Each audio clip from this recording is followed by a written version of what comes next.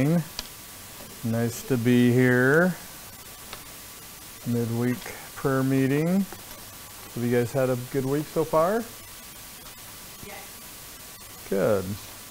So let's continue with our study, Christ Object Lessons. And I wonder if I didn't bring my glass.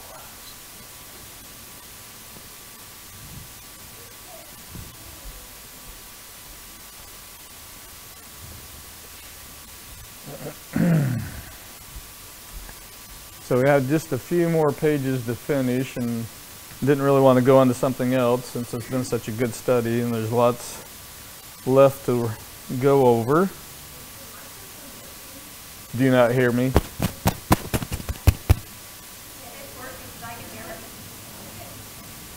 Okay, so chapter 29, page 414 is where we're at. Yeah, if that correlates with your guys' books or whatever you're following in. Let's see. So the end of 4:13 says, "Saddest of all words that ever fell on mortal ears are those words of doom. I know you're not." Do you see that?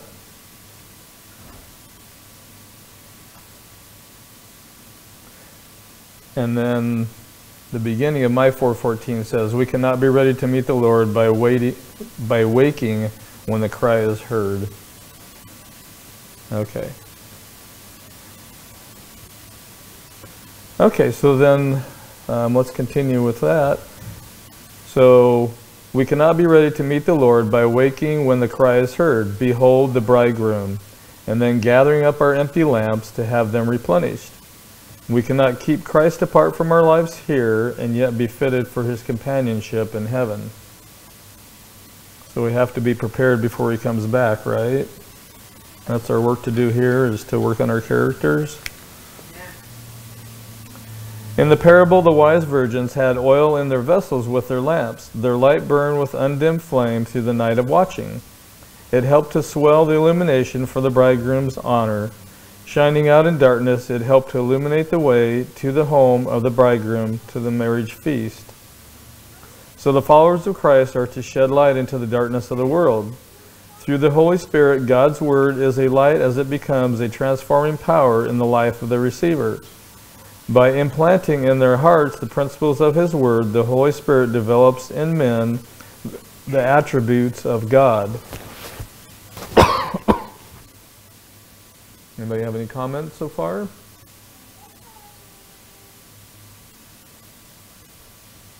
The light of His glory, His character, is to shine forth in His followers. Thus they are to glorify God, to lighten the path to the bridegroom's home, to the city of God, to the marriage supper of the Lamb. The coming of the bridegroom was at midnight, the darkest hour. So the coming of Christ will take place in the darkest period of this earth's history. The days of Noah and Lot pictured the condition of the world just before the coming of the Son of Man.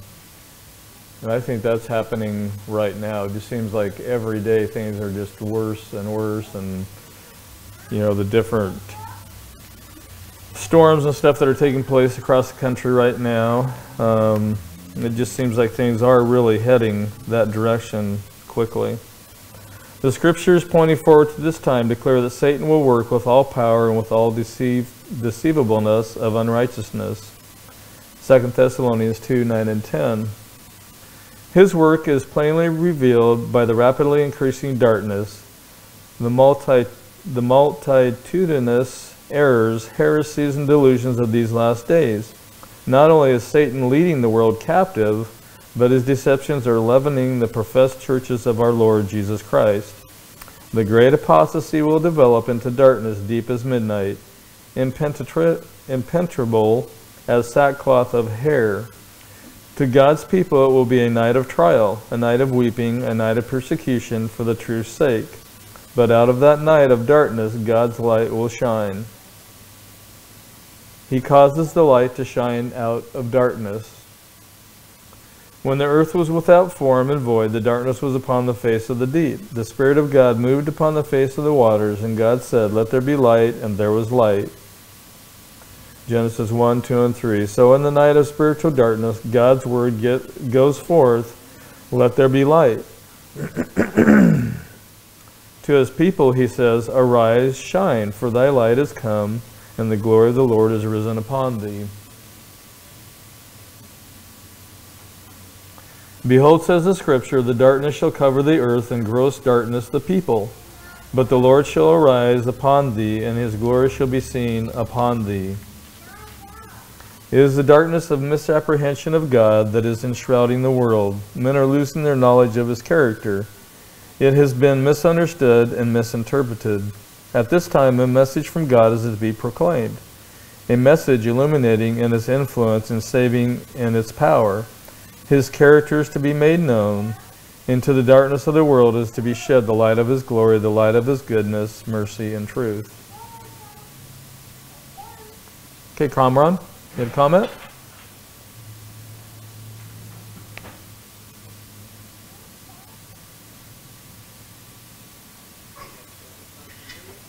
No. Hello, hello? Okay, There we go. All right, so is the darkness of misapprehension of God that is enshrouding the world. So it's really, really important to understand who God is, to get to know his character. I think that is the cause of all, if not all sin, because that's what it was in the Garden of Eden, a misapprehension of God's character. Like, God's withholding something good from me, so I'm going to eat this fruit because this is like, it looks good. But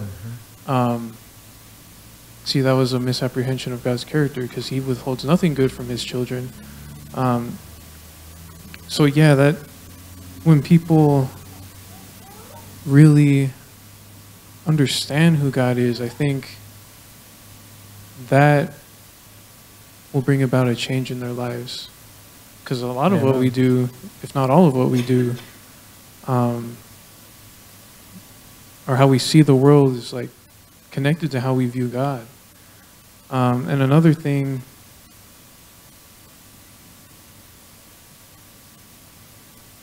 he causes the light to shine out of darkness. So darkness is the opposite of light. And so, like, there's no hopeless case. As long as there's life, there's hope. God can make light shine out of the darkest individual, the darkest situation, the darkest circumstance. And yeah, so praise the Lord for that. Amen. Yeah, and the two can't dwell together, right? Light and darkness can't dwell together. You either have one or you have the other. Yeah, and so that is our duty, is to reflect God's character in all that we do and all that we say. And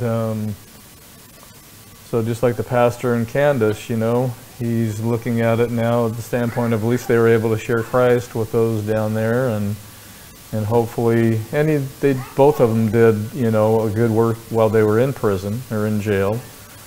So hopefully what they went through now and who they were able to witness to, that'll make a difference, you know, later on. Anyone else have any comments?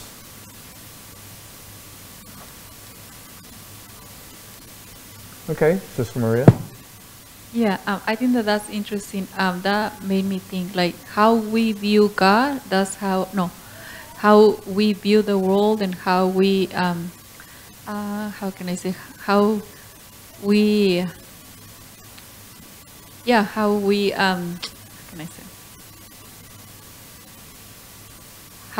how we treat the world, or how we view the world. That's how we think about God. That's the how can I say it?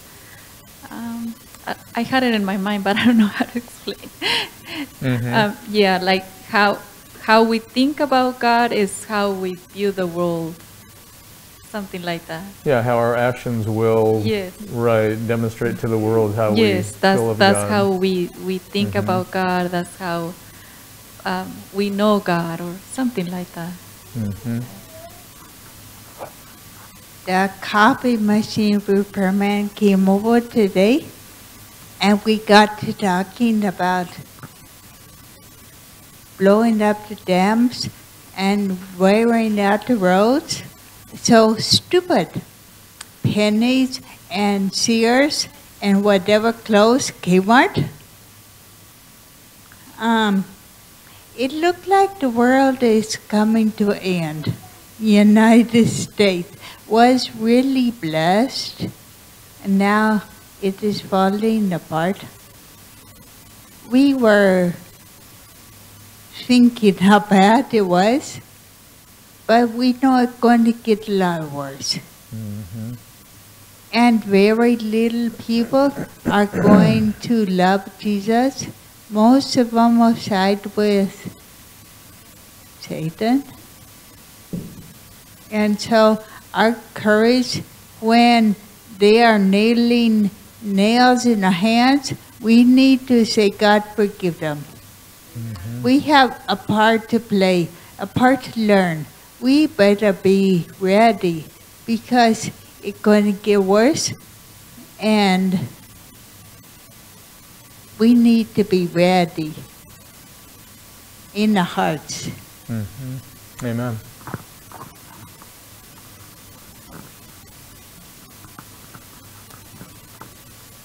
I hope I can explain myself on what I'm trying to say, but today I was, and it was not today, I think it's been a couple of days that I've been watching this Joseph movie with Amaris. She loves it, and something that really stuck to me is, like you mentioned with Pastor and Sister Candace, how many times did Joseph went into jail? He was sold as a slave, and he thought that the God wasn't even like listening to him or wasn't even with him, until he realized that he was going through this trial for a reason, for a bigger reason. So that gives me a lot of hope, and it helps me to stand up and say, okay, God, you have a bigger plan for Pastor and Sister Candace. Mm-hmm. We don't know how long it's going to take to see it, who's going to see it. But it doesn't matter because he has a plan for this. Mm-hmm. So yeah, that's something that really has been like in my mind all day and yesterday and today. Mm-hmm. So praise God for that. Yeah, we just need to keep him in our prayers. Yeah, it's like Joseph, when he was first taken to Egypt, he didn't know what was going to happen, right? There for a moment, he really was just out of his mind almost with fear, and then he decided he was going to follow God, but yeah, he didn't know, and then he went to prison, like you mentioned, and how long was he there? And he didn't know when he was going to get out, so it's the same. Mm-hmm. Yeah, we don't know. My sister was talking to me about my opinion on medical care. And I told her God has 1,000 ways to help us. We think we have to do it ourselves, but no, we are supposed to go to God.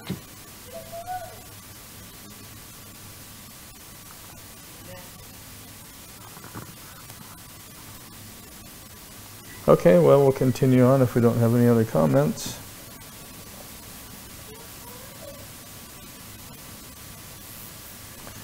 Okay, so his character is to be made known. Into the darkness of the world is to be shed the light of his glory, the light of his goodness, mercy, and truth.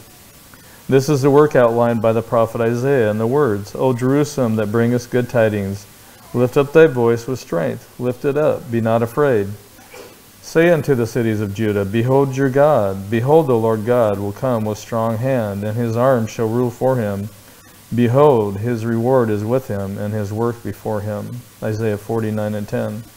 Those who wait for the bridegroom's coming are to say to the people, behold your God. The last rays of merciful light, the last message of mercy to be given to the world is a revelation of his character of love. And that's what Kamran was talking about. How do you view God? Do you view him as a loving God, or is he looking to, to get you on one point or another? The children of God are to manifest His glory. In their own life and character, they are to reveal what the grace of God has done for them. The light of the Son of Righteousness is to shine forth in good works, in words of truth and deeds of holiness. Christ, the outshining of the Father's glory, came to the world as its light. He came to represent God to men. And of Him it is written that He was anointed with the Holy Ghost and with power and went about doing good. And I think we can be led by God, to go about and do those good things as well. The Spirit of the Lord is upon me, because He hath anointed me to preach the gospel to the poor. He has sent me to heal the brokenhearted, to preach the deliverance to the captives, and recovering of sight to the blind, to set at liberty them that are bruised, to preach the acceptable year of the Lord. Luke 4:18 and 19. This was the work He commissioned His disciples to do. Ye are the light of the world, He said. Let your light so shine before men that they may see your good works, and glorify your Father which is in heaven. Matthew 5:14 and 16. This is the work which the prophet Isaiah describes when he says, Is it not to deal thy bread to the hungry, and that thou bring the poor that are cast out to thy house? When thou seest the naked, that thou cover him, and that thou hide not thyself from thine own flesh? Then shall thy light break forth as the morning, and thine health shall spring forth speedily, and thy righteousness shall go before thee. The glory of the Lord shall be thy reward. Isaiah 58:7 and 8. Thus, in the night of spiritual darkness, God's glory is to shine forth through His church, in lifting up the bowed down and comforting those that mourn. All around us are heard the wails of the world's sorrow. On every hand are the needy and distressed. It is ours to aid in relieving and softening life's hardships and misery. Practical work will have far more effect than mere sermonizing. We are to give food to the hungry, clothing to the naked, and shelter to the homeless. And we are called to do more than this. The wants of the soul only the love of Christ can satisfy. If Christ is abiding in us, our hearts will be full of divine sympathy. The sealed fountains of earnest Christ-like love will be unsealed. God calls not only for our gifts for the needy, but for our cheerful countenance, our hopeful words, our kindly hand clasps. And I think each one of us can do that, right? Don't have to preach a sermon, but it's just your everyday, how you interact with those around you, right? To show God's love and character. Sister Maggie, do you have a comment?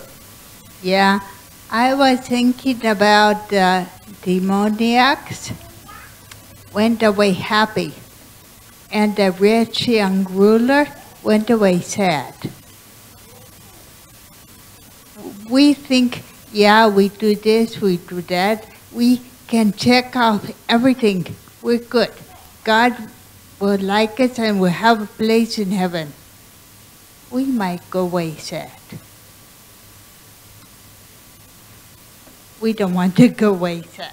Mm-hmm. So what was the difference between those two? So you talked about the rich young ruler and you talked about the demoniacs had nothing to lose. They could only gain from God. The rich young ruler did not want to lose any of his worldly things.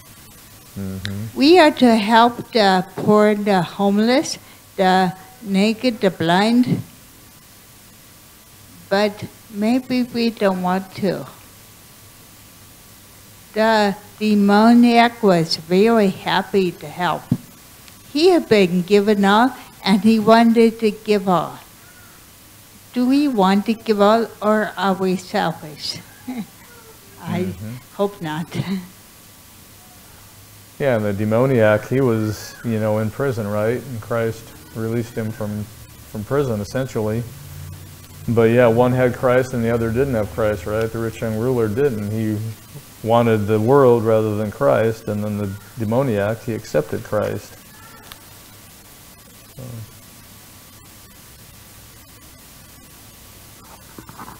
Our ticket to heaven is how much we help other people, not what we get for ourselves, how we control our tongue, our appetite, our passions, our mind.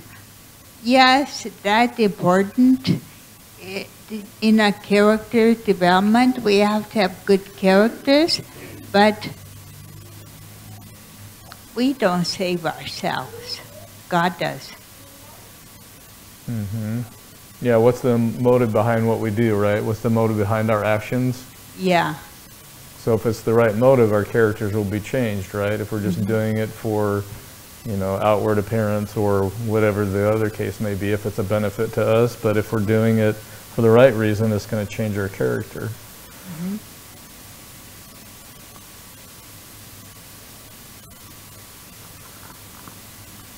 Okay, shall we go on?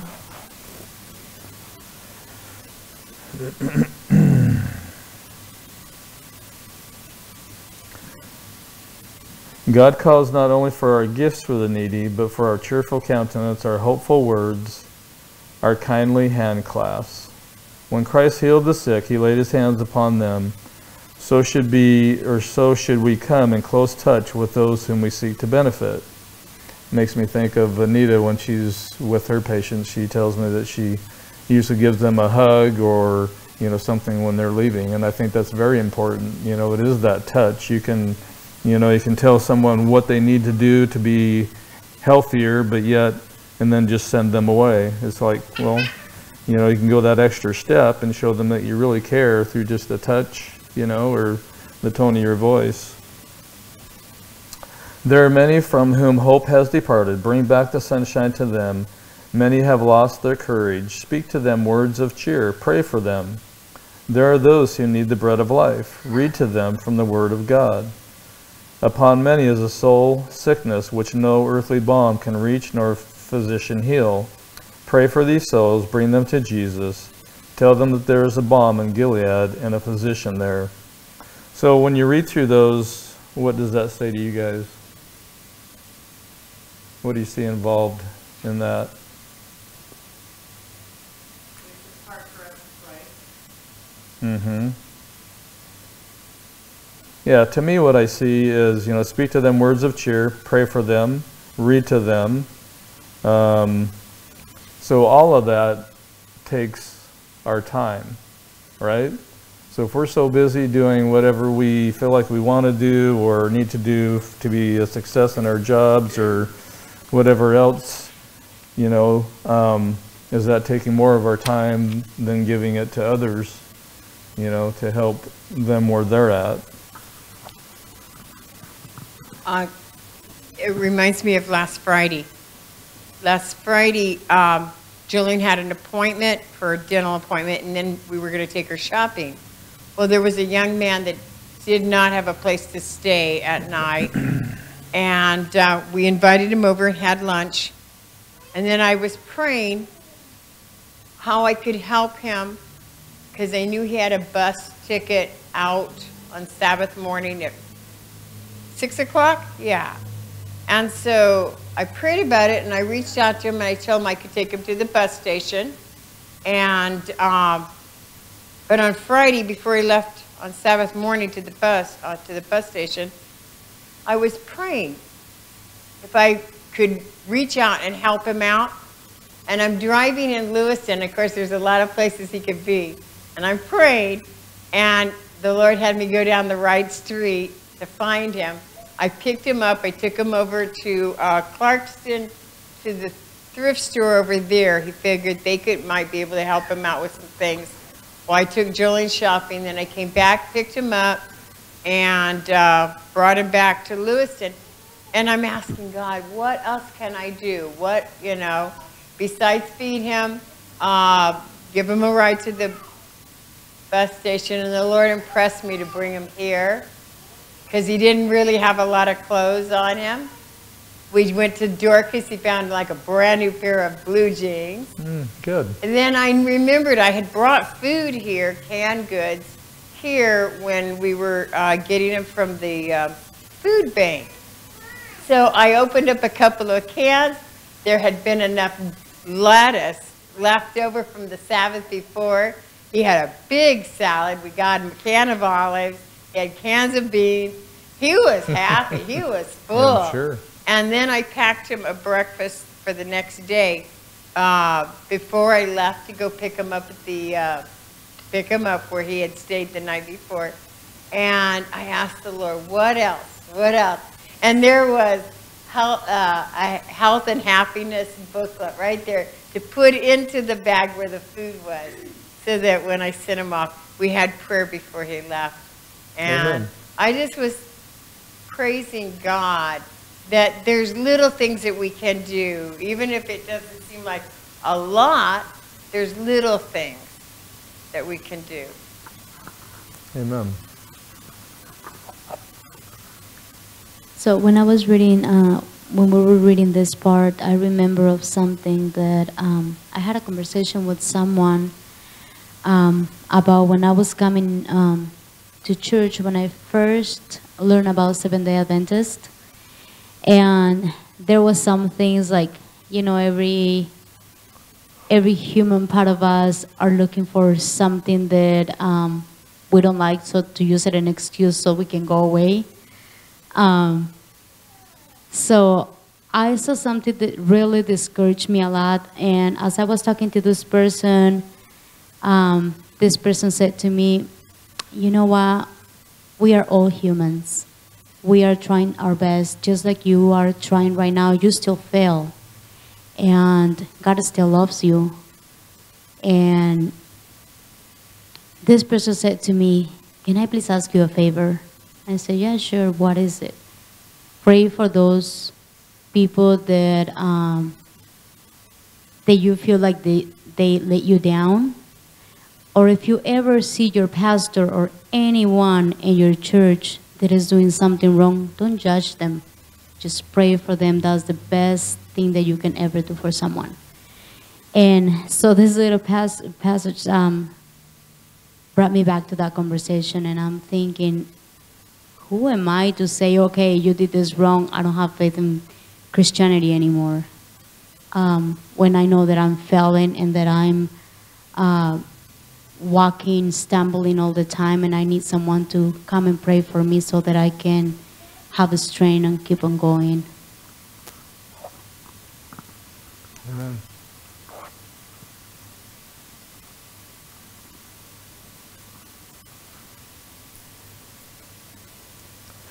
Okay. Light is a blessing, a universal blessing, pouring forth its treasures on a world unthankful, unholy, demoralized. So it is with the light of the Sun of Righteousness. The whole earth, wrapped as it is in the darkness of sin and sorrow and pain, is to be lighted with the knowledge of God's love. From no sect, rank, or class of people is the light shining from heaven's throne to be excluded. The message of hope and mercy is to be carried to the ends of the earth. Whosoever will may reach forth and take hold of God's strength and make peace with him, and he shall make peace. No longer are the heathen to be wrapped in midnight darkness. The gloom is to disappear before the bright beams of the Sun of Righteousness. The power of hell has been overcome, but no man can impart that which he himself has not received. In the work of God, humanity can originate nothing. No man can by his own effort make himself a light bearer for God. That to me is encouraging, right? So the responsibility really isn't on us without the power of the Holy Spirit. It was the golden oil emptied by the heavenly messengers into the golden tubes to be conducted from the golden bowl into the lamps of the sanctuary that produced a continuous bright and shining light. It is the love of God continually transferred to man that enables him to impart light. Into the hearts of all who are united to God by faith, the golden oil of love flows freely to shine out again in good works, in real heartfelt service for God. In the great and measureless gift of the Holy Spirit, are contained all of heaven's resources. It is not because of any restriction on the part of God that the riches of his grace do not flow earthward to men. If all were willing to receive, all would become filled with his Spirit. It is the privilege of every soul to be a living channel through which God can communicate to the world the treasures of His grace, the unsearchable riches of Christ. There is nothing that Christ desires so much as agents who will represent to the world His spirit and character. There is nothing that the world needs so much as the manifestation through humanity of the Savior's love. All heaven is waiting for channels through which can be poured the holy oil to be a joy and blessing to human hearts. Christ has made every provision that His church shall be a transformed body, illumined with the light of the world, possessing the glory of Emmanuel. It is His purpose that every Christian shall be surrounded with a spiritual atmosphere of light and peace. He desires that we shall reveal His own joy in our lives. The indwelling of the Spirit will be shown by the outflowing of the heavenly love. The divine fullness will flow through the consecrated human agent to be given forth to others. The Son of Righteousness has healing in His wings, Malachi 4:2. So from every true disciple is to be diffused an influence for life, courage, helpfulness, and true healing. The religion of Christ means more than the forgiveness of sin. It means taking away our sins and filling the vacuum with the graces of the Holy Spirit. It means divine illumination, rejoicing in God. It means a heart emptied of self and blessed with the abiding presence of Christ. When Christ reigns in the soul, there is purity, freedom from sin. The glory, the fullness, the completeness of the gospel plan is fulfilled in the life. The acceptance of the Savior brings a glow of perfect peace, perfect love, perfect assurance. The beauty and fragrance of the character of Christ revealed in the life testifies that God has indeed sent His Son into the world to be its Savior. Any comments?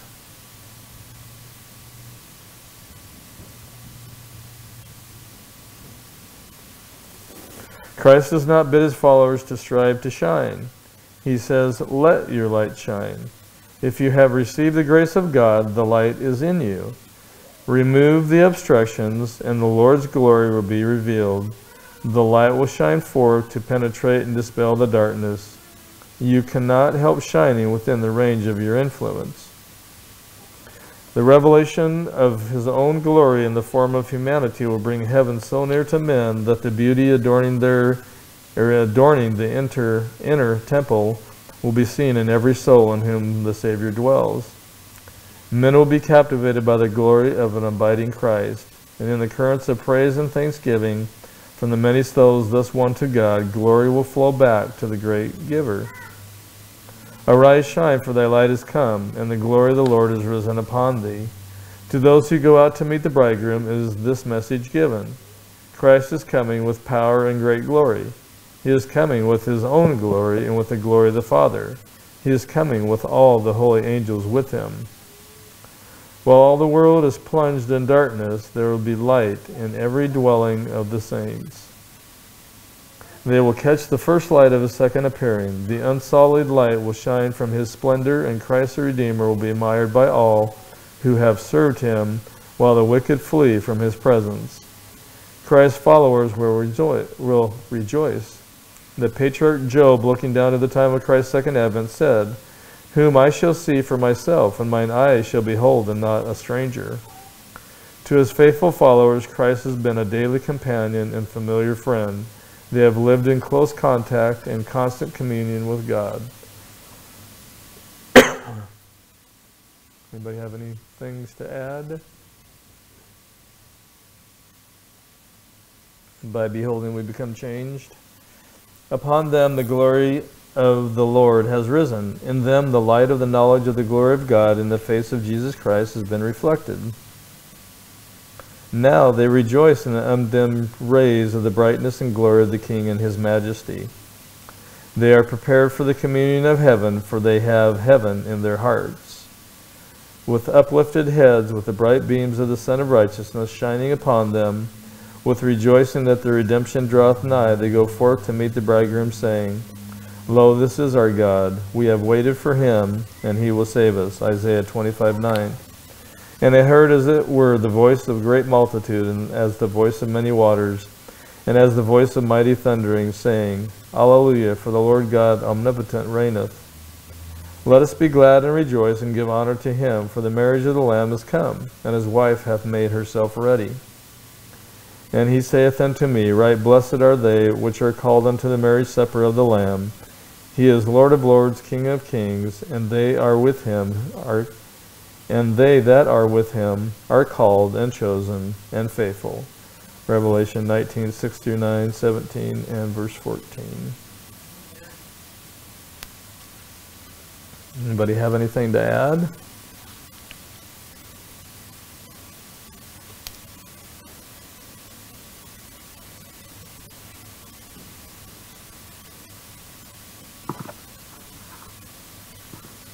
It's like the flood. Come, come. He's telling us, come to the marriage. Are we going to? If only 8 got on the boat, how many will come to the marriage? It says there will be a multitude of voices. They don't come from the earth. They come from around. I don't know where.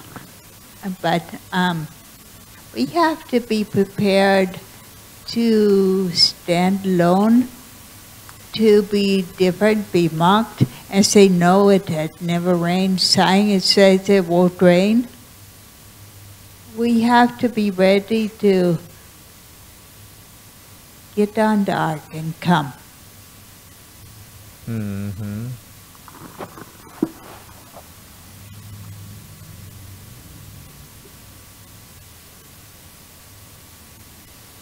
Okay, well, if there's not any other comments, I guess we can close a little bit earlier. Do we try to close by 7:15 normally, or? Okay.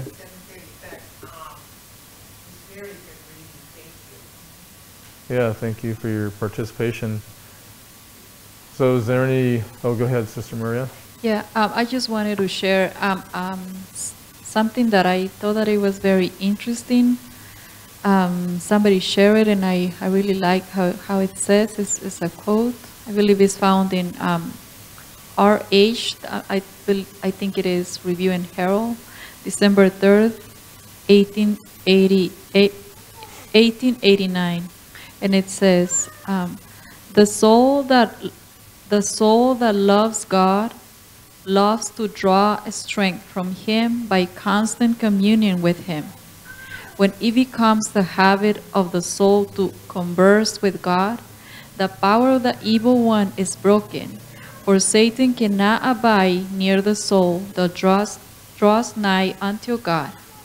So it's by constantly communing with God that we're gonna overcome Satan. That's how we're gonna overcome Satan, by constantly being in communion with God.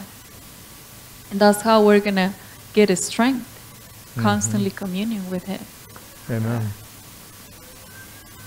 One step at a time, one step at a time. If we don't keep walking, we won't get on the boat or come to the marriage feast. We have to keep walking. The path of the just is a shining light that shineth more and more into the perfect day. Where you stop, the light stops. When you continue, the light continues. It's a building of the faith, right? Yeah.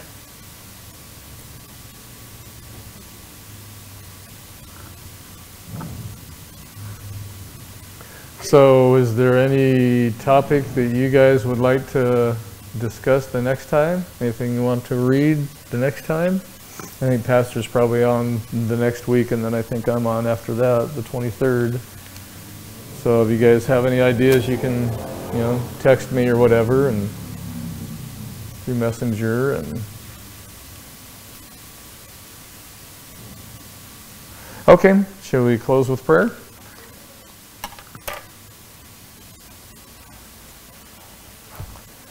Dear Heavenly Father, thank you for what we've studied tonight. Lord, I just ask that each one of us will surrender to you on a daily basis, moment by moment, Lord, for we know that this is what we need to do in order to grow more like you. Lord, we want our characters to reflect you. We want to be a good witness to those that we come in contact with every day, Lord, for we want to shine out. We want to shine and show your love and glory to those around us. Lord, I just ask that each one of us will work to that end with the help of the Holy Spirit. Lord, please be with the pastor and Candace as they go through another time of testing, through the results of the trial. Help their faith to be strong, that they will hold tight onto you, and that their faith will increase. Just ask that you will be with them in a special way and send an extra measure of the Holy Spirit to them. Lord, be with each one of us as we now depart from here. Just ask that you will bring us all together again on Sabbath, and then as we are out there amongst others, that we will let our light shine. We ask all this in Jesus' name. Amen.